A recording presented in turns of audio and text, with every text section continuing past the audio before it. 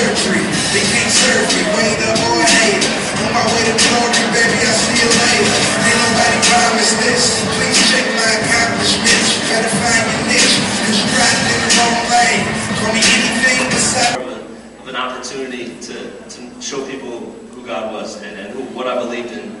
And I think from the second I got there, setting myself apart and setting an identity as a Christian and as someone who believes in God and will try to do the right thing, right from the get-go really helped me in avoiding temptations and avoiding letting myself become bigger than God.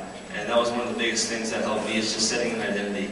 And still, I mean, it's not going to get any easier with people asking for autographs, but at the same time, if people weren't coming up to me, then that means I'm not the starting quarterback, and that's, you know, what I want to be, and I want to be that guy, and to be able to glorify God in the process is a blessing. Sometimes we just keep running and running and running and running, thinking, I'll go to church, I'll be good. When God says, you know what, little child, I want to meet you right where you're at.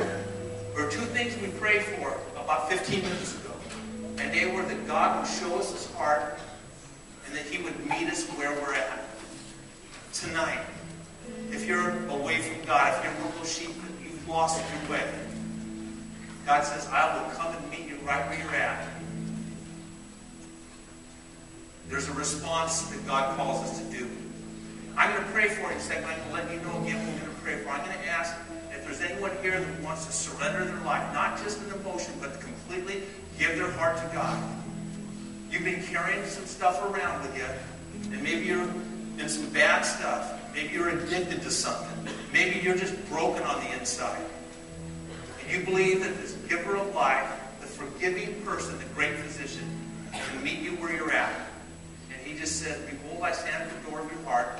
If you will hear my voice, and if that's God tugging on your heart, and open the door and surrendering to Him, He says He'll come into you via prayer.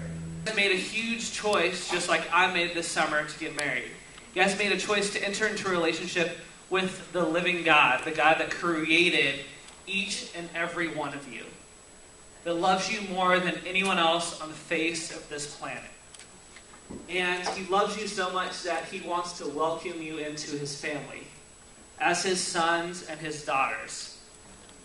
And He believes that each and every one of you, He makes you beautiful. He makes you perfect.